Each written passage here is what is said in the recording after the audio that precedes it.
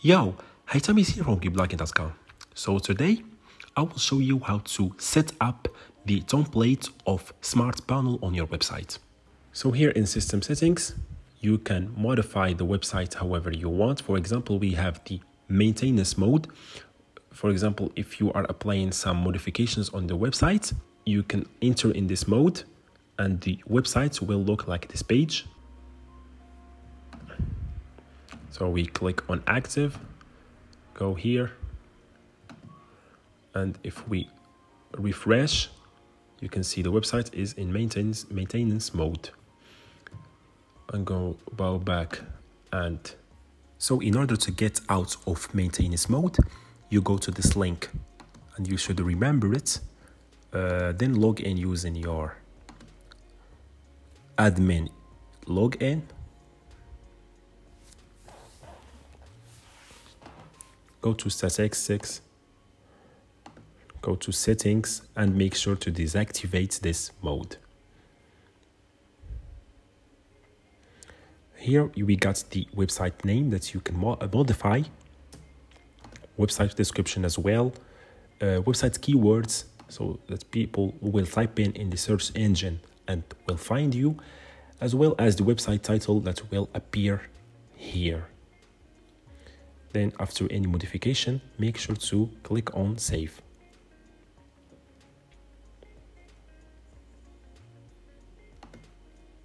Here in website logo, you can modify the website favicon. It means this icon right here. You can click on this icon and import any picture you want. Same thing goes for the website logo and the website logo white. This means without any background, and you can use the website remove background, remove.bg to remove any background from the logo you will create to your website. Here in cookie policy, if you want to activate the warning message of cookie policy page, you click on active, and this message will pop up. It is in Latin, I guess, so you should modify it however you want. So it depends on the cookies you are collecting from the users. And click on save. The same thing go here for terms and policy page. So you can modify this content here. If you don't know what to put in here, I advise you to go to my website, GeekBlooging.com. Go to privacy policy here and feel free to copy and paste this.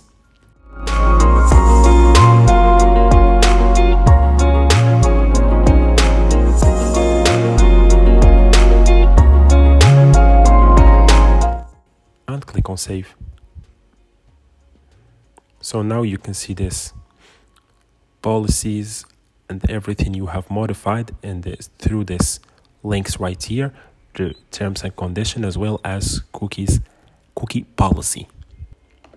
Now if we go to default settings, here we can choose the default home page. You can you have two choices. So first let's see the default home page. This is how it looks like. And if we choose this one here, you click on save.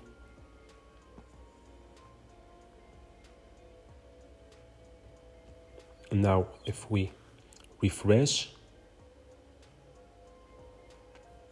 I need to refresh again. So due to stored cookies, I need to reopen the incognito mode in order to check the real change. So this is the new template or the new homepage. So basically there is two that you can choose between. You can modify the header menu skin color, For example, if we turn to cool sky, you can see